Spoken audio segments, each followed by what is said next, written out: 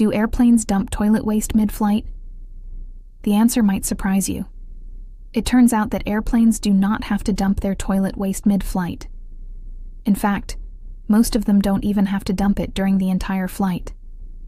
That's because the waste from the toilets is stored in a holding tank until the plane lands. However, there are a few exceptions.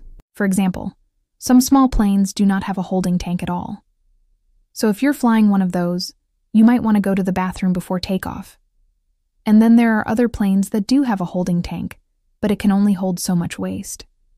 So if the plane is full and everyone uses the toilet, that waste has to be dumped mid-flight. But for the vast majority of flights, the toilet waste stays on board until the plane lands.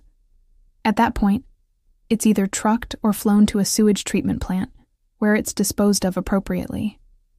So next time you're on a plane, feel free to use the toilet without worrying about mid-flight dumping.